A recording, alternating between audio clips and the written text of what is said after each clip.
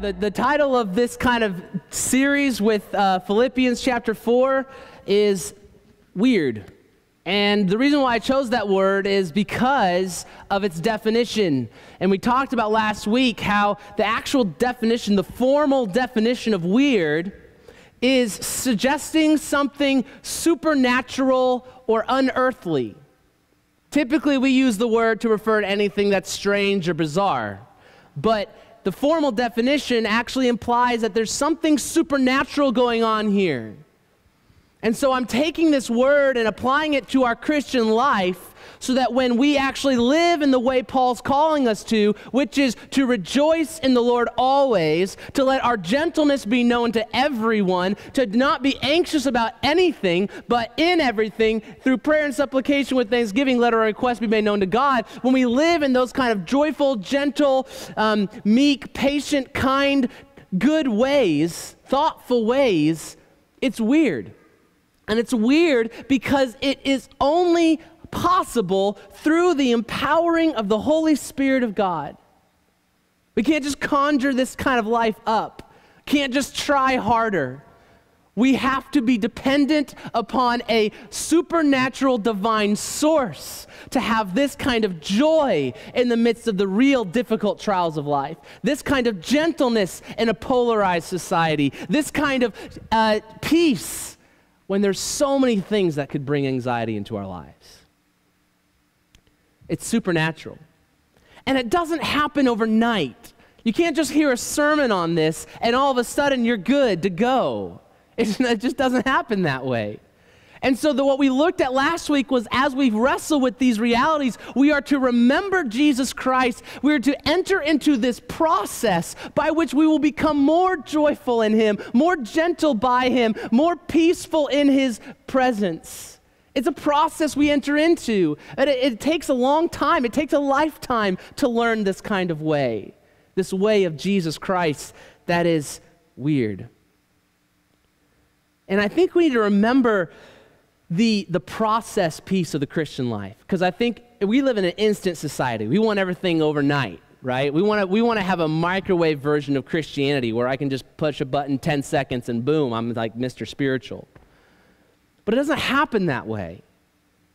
We're on a lifelong journey of discipleship, and it will take a lifetime to grow in even the smallest ways towards Christ, but every step is one that is empowered by His Spirit and given by grace.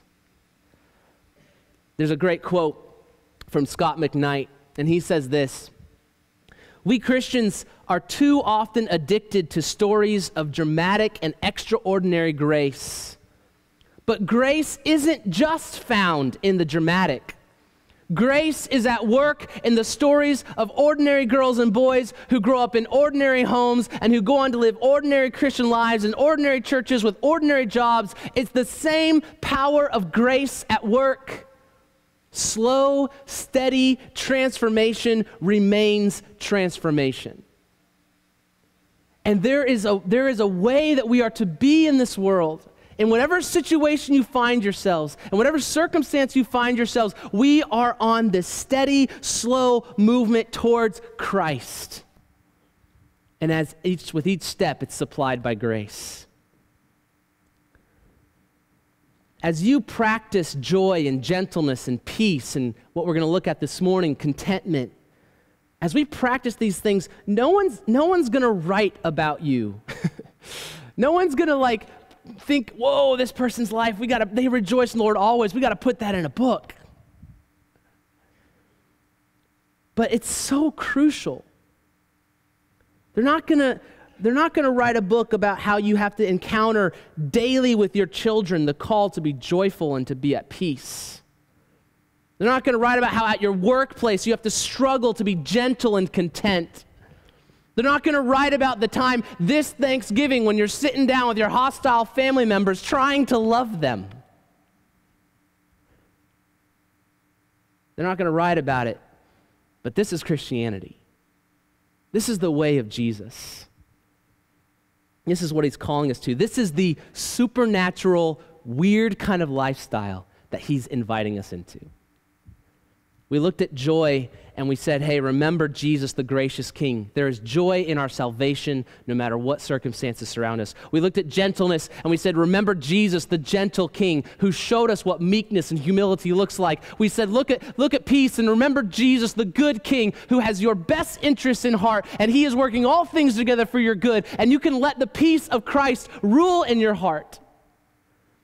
So now what's he going to say in Philippians 4, verse 10? Let's read this together. Or not together, but read it with me, but I'll read. You don't have to say it out loud. I rejoice in the Lord greatly that now at length you have revived your concern for me. You were indeed concerned for me, but you had no opportunity. Not that I am speaking of being in need, for I have learned in whatever situation I am to be content. I know how to be brought low, and I know how to abound. In any and every circumstance, I have learned the secret of facing plenty and hunger, abundance and need. I can do all things through him who strengthens me. Yet it was kind of you to share my trouble, and you Philippians yourselves know that in the beginning of the gospel, when I left Macedonia, no church entered into partnership with me in giving and receiving except you only. Even in Thessalonica, you sent me help for my needs once and again. Not that I seek the gift, but I seek the fruit that increases to your credit. I have received full payment and more. I am well supplied, having received from Epaphroditus the gifts you sent, a fragrant offering, a sacrifice acceptable and pleasing to God. And my God will supply every need of yours according to his riches and glory in Christ Jesus. To our God and Father be glory forever and ever. Amen. This morning, we're going to focus in on the first section of this, which is Philippians 4, verses 10 through 13. Because in this verse, he talks about what he calls the secret of contentment. The secret of contentment. But let's talk about the problem first. And this is actually going to be my easiest task this morning, okay? My easiest task this morning is to prove to you that discontentment is a problem in your life. Some things are hard to convince people of, right? It's hard to convince someone who thinks they're wise that they're actually quite foolish and ignorant. It's hard to convince someone who thinks they're free and autonomous that autonomous freedom is in fact a form of slavery. And it's hard to convince someone who thinks they're right that they are wrong. But to convince you that covetousness, envy, and jealousy are daily battles of your life, this is going to be easy. Because I know this in my own heart, and I know what it's like to be human. My dad, growing up, every time I would complain, he would say, life's not fair, right? Life's not fair. Tough. That was his word, tough. He would just say that word to me when I was crying and weeping at his feet. Tough. Life's tough. No sympathy, no empathy. Thanks a lot, Dad, you know. But he was trying to communicate something to me. That life is not fair. It's not. It's sometimes really hard. It's sometimes really difficult. And even when it's good, we're still never satisfied. I mean, if I were to think of all the examples in my growing up years of having good things, but immediately growing covetous of someone else's experience and possessions, they're endless. We would wake up on Christmas morning early, like on the 21st, because we went to my grandparents' house on the 25th, and I would get to open all of my presents on December 21st. Yeah, that was cool. And I'd open them all up, and my mom loved Christmas, and she loves gift giving, so it was a thing in our house. And so we got all these presents, and then we'd go to my grandparents' house with all of my cousins, and they'd bring their presents. And what was amazing, 2 days earlier, all the stuff that I was playing with, all the new video games that I had, and all the great things, I didn't get that Nerf gun. And I was immediately wanting more. It immediately wasn't enough. I didn't get that new piece of technology that just came out. I went to a restaurant one time at a marriage retreat with One Savior Church, and we went to this sushi place. And Maria and I were trying to, spend less. So we ordered, the simple sushi. But the people we were with ordered the special sushi. And when our sushi came out, I was thinking, yeah, sushi, this is going to be good. I love sushi. Sushi's satisfying. It's good. But then when they brought out their sushi, it looked so much cooler.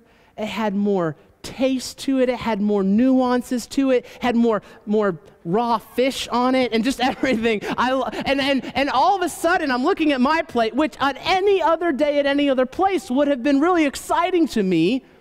And I look over at their plate, and I'm like, this is kind of lame. You know, you go on vacation, and you're enjoying the freedom of vacation, and then you pull up Facebook, and your friend's also on vacation, and they got to go to Disney World, which has never been a problem for me, but I did just this week, okay? So this is just how embedded this is. Just this week, I'm preparing a sermon on contentment this week, and a few days ago, I'm complaining to Maria about a family that got to go to the mountains for their family vacation, and when our family did something like that, we went to the beach. And I wanted to be in the mountains, because the mountains are cooler, and they're better, and they're more scenic, and it's just everything about the mountains is better than the beach. Personal opinion, but it's true. And so, but I was just this week lamenting the fact that I didn't get to go to the mountains, as if I should be complaining about a paid-for vacation to the beach. What is wrong with us? Or me. These are all personal illustrations. What's wrong with me? We can even do this in ministry. Man, if only we could all live in Texas and go to Matt Chandler's church. If only we could be at a church that functions like Francis Chan's church. If only I could have that person's leadership gifts, that theologian's intellectual prowess, that pastor's speaking abilities, that missionary's passion for the Lord. If only I could be in their circumstance, have their gifts, have their situation, then I'd be content. I read this from a book it's called The Envy of Eve, written by Melissa Kruger. And she said this: we may have been wandering through life quite content with what we were wearing, driving, or experiencing until all of a sudden we become aware that someone out there has something more. The blessing of our income level can turn sour the moment we hear that another friend works less and makes more. The home that seemed so wonderful 2 years ago begins to pale in comparison to our neighbor's new addition. We hear that a friend's husband sent flowers just because, and suddenly have the sinking feeling that we are missing out. While walking through the grocery store, we spot a well-dressed woman with the figure we would love to have and begin to grow discontent with our own shape and size. The comparison trap can come upon us when we least expect it. Everywhere we look, we are bombarded with the quest for more. What is wrong with us? Proverbs 14:30 says this: a heart at peace gives life to the body, but envy rots the bones. Envy rots the bones. This kind of way of life, this thinking, this lack of contentment will destroy us. So what is the secret of contentment? Well, before we talk about the secret of contentment, we have to talk about what it's not. What is not the secret of contentment? Okay? Because we can get confused on what contentment really is, so we need to break down what it's not first. First of all, the secret of contentment is not indifference.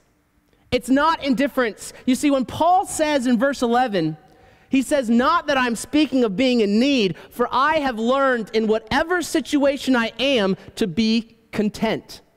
I have learned in whatever situation I am to be content. That little phrase in that verse actually sounds very similar to a philosophical system that existed in that day. This would have sounded familiar to the Philippian church. There was a belief called Stoicism, and it was this whole philosophical system. And here's what one Stoic philosopher said. His name was Seneca, and it's very similar. He says, the happy man is content with his present lot, no matter what it is, and is reconciled to his circumstances. So this isn't anything new. Like, this isn't anything inherently Christian yet, just to be content in your circumstances. But here's where you get a little clue as to the difference of Stoicism to what Paul is calling us to. He says also, the wise man is sufficient unto himself for a happy existence. Indifference is the decision to be self-sufficient, to not let your circumstances bother you, rise above them, don't let them mess with you, don't let them mess with your peace. You can choose to be better. You can choose to not let your circumstances hinder you. You can do this. The goal of Stoicism was to live above need and abundance in such a way as to be self-sufficient. The problem with this is that the strength needed for this kind of life lies within yourself. And this is the very opposite of the Christian way. To rise above your circumstances, to keep your head above the waters like we just sang, if that's dependent on you, then it's merely just a cover for an underlying dualist perspective of life that treats the physical as evil and the spiritual as good. All the things that happen in our circumstances in our life, that's evil, that's matter. This was the whole philosophy of the early centuries. And all that is physical is bad, all that spiritual is good, and so as long as you don't let the physical affect you, you can live on a higher spiritual plane. But this is really just indifference to the real hard realities of life. It's really just an escapism that doesn't actually deal with the heart. The second thing that the contentment is not is comparison. It's comparison. A lot of times when we're feeling discontent, we'll just try to compare ourselves to a lower standard, or we get discontent because we're comparing ourselves to a higher standard. Here's another Stoic philosopher. His name is Epictetus. He says this: he is a wise man who does not grieve for the things which he has not, but rejoices for those which he has. Now that's good wisdom. That's sound advice. You can put that one on your wall, right? That's good wisdom, sound advice. The problem with this, though, is that the joy is still being found in what you have. You're still rejoicing in what you do have. It's a very similar argument that we often make to our children when they're complaining at the table. And we say to them, a lot of people in the world have a lot less than you, so be grateful. I mean, your heart and my heart, I've said these things to my children, they're intentionally good as we try to teach our children gratefulness. The problem is you're still putting the emphasis on what you have. You're still saying people have less than you, so be grateful because you have this. The circumstance, the situation, the possession is still what you're calling them to put their joy in. But contentment does not result from the realized fact that other people have it worse than you. I mean, does this work for you? Does the fact that you know other people are worse off than you help you grow in contentment? It doesn't change the heart. It doesn't fix our discontentment or our complaining because it's a law-based argument. When you mention, say, the starving children in Africa, you are in essence trying to make your child feel really bad about complaining by saying there's people worse off than you shouldn't be doing this. It's a law. It's a command. You're not supposed to complain. What's your motivation for not complaining? Because there's people who are worse off than you are. But there's no grace there.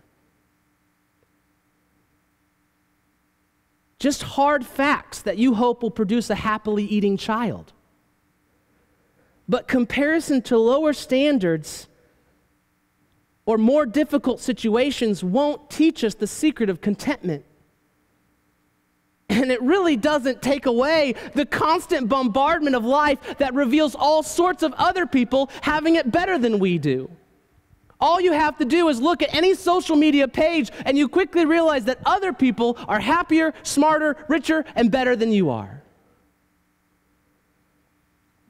This comparison game we play within ourselves, even subconsciously at times, leads to covetousness, envy, and jealousy. These ways of the flesh are the complete opposite of the contented way of the Spirit. So if it doesn't help us to just grow indifferent to our circumstances and just try to escape and live above them. If it doesn't help us to just compare ourselves to lower standards, how is it, Paul, we're going to look at the text now, how is it, Paul, that we can be in our hearts changed into a people who live with contentment, who can say with Paul that we've learned the secret of facing plenty and of having need?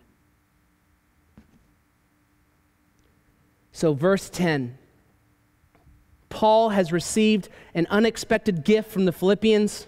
One reason why he's writing this book is to thank them for their generosity towards them. And actually next week we'll talk about the generosity that's going on and the partnership in the gospel that's taking place between them. But look what he says in verse 10, I rejoiced in the Lord greatly. You know what the Greek word for that is? I don't really know Greek all that well, but this is kind of cool. Megalos. Mega. I know that word. It's English. Megalos. He rejoiced in the Lord greatly. He is expressing mega joy because of this gift that was given to him. And then in verse 11, he does something very strange. If you've just received a gift from someone, typically you don't say, thanks for the gift, I didn't really need it. But that's what Paul does, sort of. Verse 11, he says, not that I am speaking of being in need. That is when Paul typically uses when he's trying to counter some misconceptions. What he's saying is he doesn't want them to think that he's asking for more. You see, in this century, to write a thank you letter that expressed mega joy in the gift was a subtle hint that you need to send me more.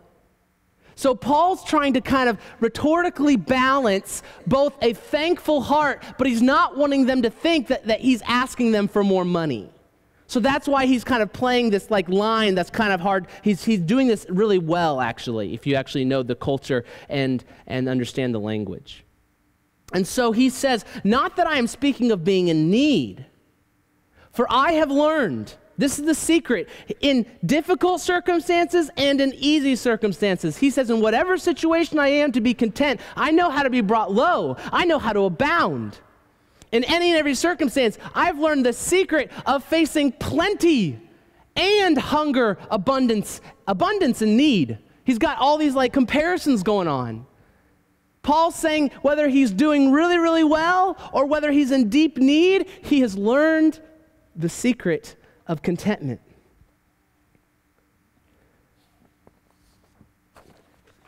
I think we need to take a little bit of a sidebar here because notice what he just said. He said that he's learned the secret of contentment for when things are going really well. Did you know that in order to be a content person, you not only need to know the secret when you are facing need, but you also need the secret when you are facing abundance? Ecclesiastes 2:10 through 11. I think it should be up there for you to read. And whatever my eyes desired, I did not keep from them.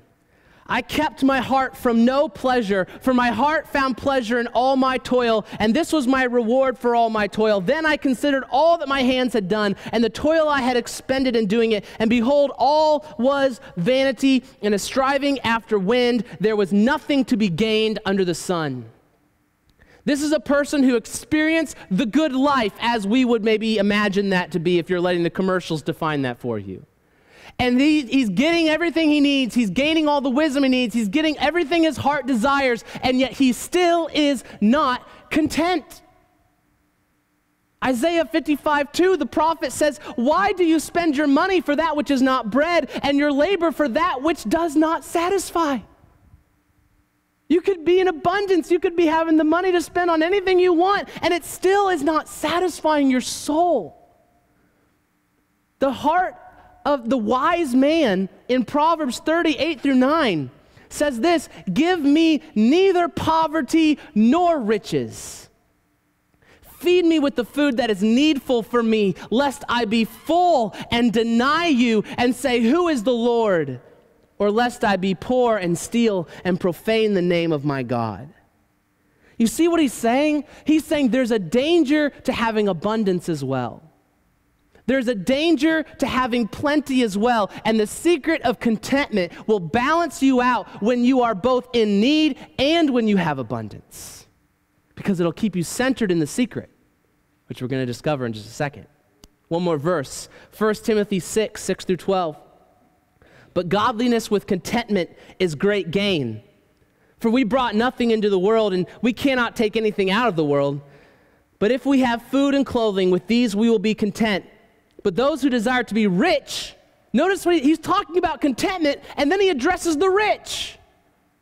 Contentment is not in the Bible a message for the poor, it's a message for the rich. The poor are often, sometimes, and many times, the ones who are enduring the systems and the evil and the injustice of the world that needs to be fought against and worked against.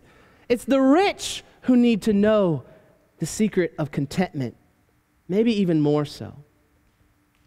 But those who desire to be rich fall into temptation, into a snare, into many senseless and harmful desires that plunge people into ruin and destruction. For the love of money is a root of all kinds of evil. It is through this craving that some have wandered away from the faith and pierced themselves with many pangs.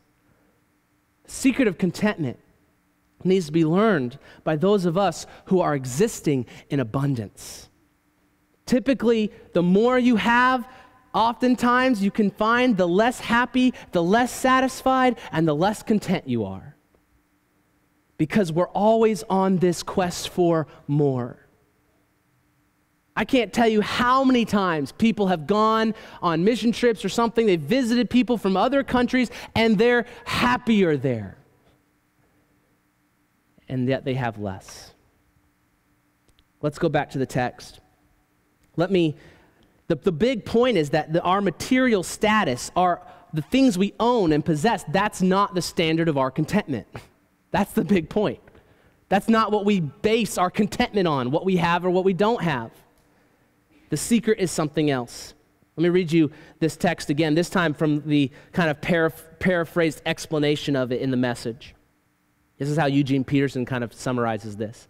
Actually, I don't have a sense of needing anything personally. I've learned by now to be quite content, whatever my circumstances. I'm just as happy with little as with much as with little. I found the recipe for being happy, whether full or hungry, hands full or hands empty. Whatever I have, wherever I am, I can make it through anything in the one who makes me who I am. You want to know what the secret of contentment is? You ready? You ready for the secret? Don't tell anyone. No, this is a secret you can tell. Anyone, everyone. Here's the secret to contentment. It's Jesus. I know your minds are blown right now. I wasn't expecting that.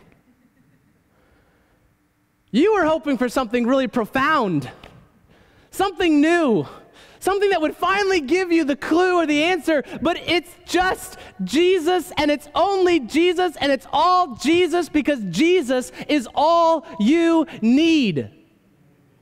It's not in what we have or what we don't have. It's not in our material possessions. It's not in our income, in the things we own, in the house we live in the car we drive. It's not in any of that. It's in Jesus Christ.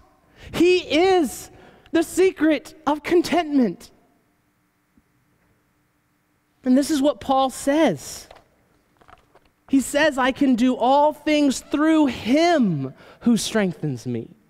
Through Jesus, because Jesus is all Paul needs. So remember, enter, look. Those are the three movements. Remember, enter, look. Remember Jesus. Enter the process and look to your home as we grow in contentment. Remember Jesus, the glorious King. Remember his example. Matthew 8:19 through 20, he said, and a scribe came up and said to him, Teacher, I will follow you wherever you go. And Jesus said to him, Foxes have holes and birds of the air have nests, but the Son of Man has nowhere to lay his head. Philippians 2, in this book, we talked about how Jesus took what was glory and divine power, and he emptied himself and became obedient to the point of death, even a death on a cross. He humbled himself. He knows plenty, and he knows need. Jesus Christ knows glory, and he knows humiliation. He knows joy, and he knows pain. And he has experienced our burdens. He has experienced our joys and our sorrows. And because he knows this and he empathizes with our weaknesses, he becomes a ready and present help in time of trouble. We can run to him. We can go to him. We can go to his essence of who he is. Paul, in Philippians, what did he say in chapter 1, verse 21? To live is Christ. What did he say in chapter 2, verse 8? I count everything as loss in view of the surpassing worth of knowing Jesus Christ, my Lord. Jesus is everything to Paul. Jesus is all Paul needs. If Christ is everything to you, then he is your joy. If Christ is everything to you, then he is your hope. If he's everything to you, then he is your strength. If he's everything to you, then he is your peace. Not the things of this earth. Not the things of this world. Not the experiences and the pleasures that we get within this world. Nothing physical or circumstantial is your source of joy, peace, hope, or comfort. It's all in Christ. And here is, this is incredible. This means, and this is so countercultural, this is so weird. This is weird in our culture because it means that your house is not your source of joy, peace, and hope. It means that your spouse, I'm sounding like Dr. Seuss here. It means that your spouse is not your source of joy, hope, and peace. It means that your job is not your source of joy, hope, and peace. It means that your children are not your source of joy, hope, and peace. It means that your car is not your source of joy, hope, and peace. It means that your physical health is not your source of joy, hope, and peace. Every situation we find ourselves in, good or bad, is able to be endured in a godly way because nothing circumstantial is where we find our ultimate joy, hope, and peace. Jeremiah Burroughs was an old Puritan writer. He wrote a book called The Rare Jewel of Christian Contentment. And he compares the difference between contentment and covetousness. And he says this, he says that external heat, he compares it to heat. He says external heat, say from a fire, is only temporary. The moment you step away from it, you're cold again. He says that's covetousness. It might work for a moment, it might warm you up for a second, but then the moment you lose it, the moment it's not there, you're back to being cold again. Whereas the heat that comes from your body actually comes internally and it heats up everything on you. Like you put on a cold shirt. It's cold at first, right? But because of the way God made us, our bodies exude heat. And so it actually warms the shirt up and it comes from an internal source. He says this is contentment. A heat that has the power to face the coldest of situations and bring its warmth. You can do all things through Christ who strengthens you. Okay, that's the last part we got to talk about this morning. This verse has been misunderstood. This verse has been misapplied abundantly. It has been wrenched from its context and has not been understood well. Some will even be so audacious that they will come to this verse and they will quote it and they'll stop in the middle and they'll say, I can do all things. That's not what this verse is saying. It's not saying that you can do all things, anything you want, whatever you feel like. I remember all the posters when I was a kid of a guy, a goalie in the soccer field, and he's like launched out, like parallel to the ground, stopping a ball, and underneath it goes, I can do all things through him who strengthens me. Right? If you have Christ, you can be a really good soccer player. You know, the athletes and the interview afterwards, you know, they had some game-winning touchdown, and they're all like, I can do all things through him who strengthens me. And it's good that they're giving some recognition, but it's a misapplication of the verse. The verse, to be applied well, would actually be going to the loser who just lost everything they've been working for all year long and say, hey, how you feeling right now? He's like, oh man, I can do all things through him who strengthens me. I'm feeling pretty content. Because my joy and my hope and my peace wasn't in that victory. It's in Christ. There's actually something interesting just exegetically here. Ben Witherington III, in his commentary, he says that literally translated, it says, I am able all things. So people have translated, I can do, but he says the adding of the infinitive to do is actually not in the text. He says contextually it would be better to say, I am able to endure all things through him who strengthens me. I am able to cope with all things through him who strengthens me. The main point is that the verse is not telling you and me that we can do whatever we set our minds to as long as we rely on Christ's strength. It's saying you can be content in your circumstances no matter what comes your way because your contentment is found in Christ and he will strengthen you to endure the trials and the tribulations that you face. When you have Christ, the one of surpassing worth, his strength will enable you to endure the difficulty of remaining dependent on God when your life is being lived in abundance and the difficulty of trusting God when your life is overwhelmed with need can both be endured with contentment because Christ is your strength.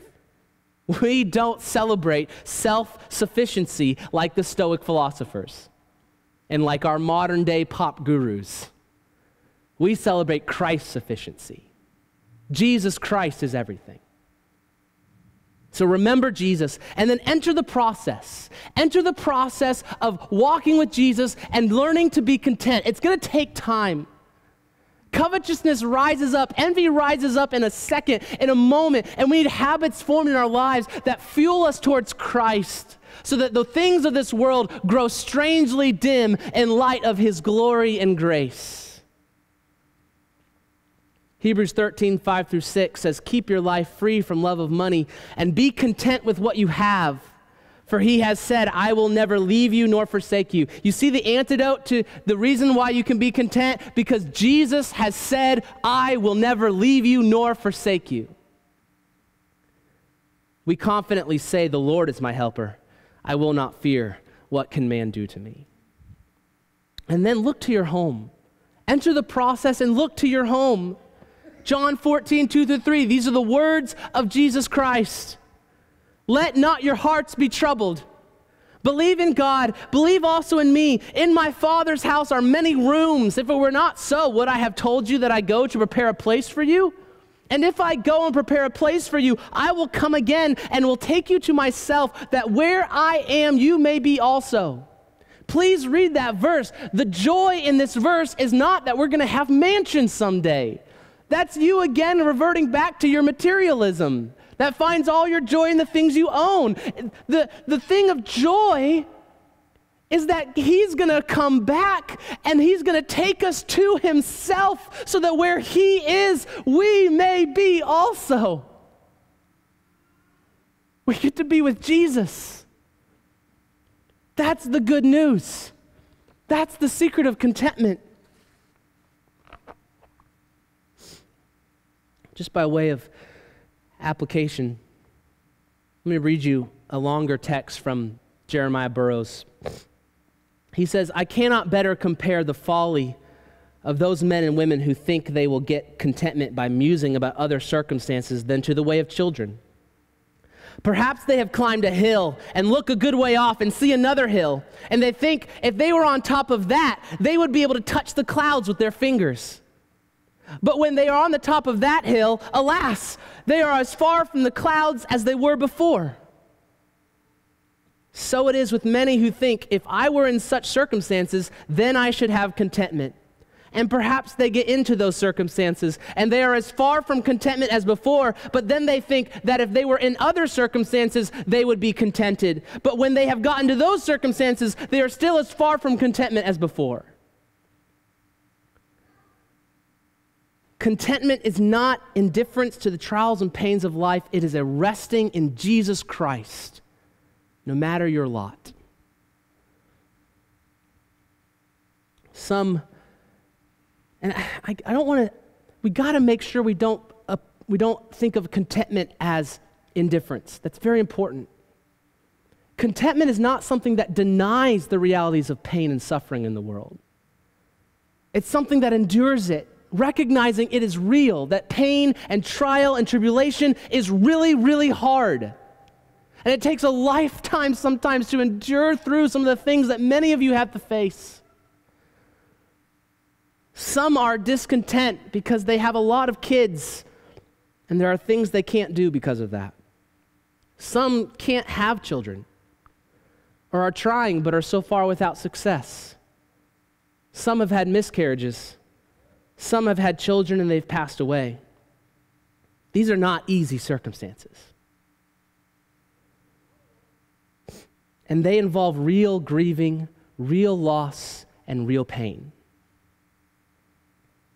Some are discontent because they're getting older and they don't look the way they once did. Some are dealing with major pain. Some are facing intense surgeries. Some are bedridden. Some are at death's door. These are not easy circumstances. Some of you are in really difficult jobs, coming home to a difficult marriage, often having to face difficult children. And these are not easy circumstances. But our contentment and our joy and our peace is not found in any of these things. And it won't do for any of us, it won't do us any good to just wish for a different life. In the midst of the trial, in the midst of the pain, even as you grieve, you still have Jesus Christ. And you can endure all things through Christ who will strengthen you. He has promised He will not leave you nor forsake you. You can rest in His strength. You can know His goodness in the midst of real hard pain. Even as you grieve, to be a Christian does not mean you walk around smiling all the time. But it means that even when you aren't smiling, your contentment is found in someone who is with you, who cares for you, who loves you, who never leaves you. You can endure all things through Christ who strengthens you. You can say to your King, "How would you have me live today, Lord? In the midst of my pain and sorrow, how would you have me live today? What does it look like to glorify you and treasure you in this painful circumstance? Give me strength, oh God." That's the dependent cry of the Christian. Would you bow your heads and close your eyes?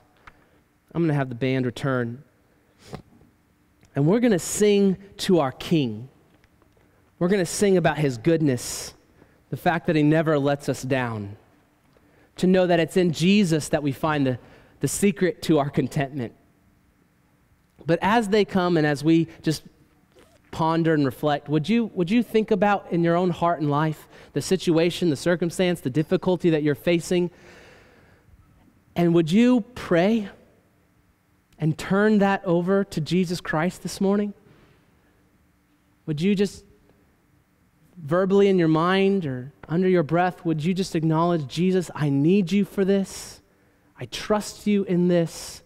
Please help me grow in recognizing that you are with me in the midst of this pain. And if you have abundance right now and you're thinking, man, I really have been living as if I didn't even need God, then would you repent? Would you repent? Because the contentment is a hard thing to come by when we live in a world of abundance. It is a danger to the rich to miss Jesus Christ because they have everything they need. So we've got to watch ourselves and keep reminding ourselves of our need for the King, Jesus Christ.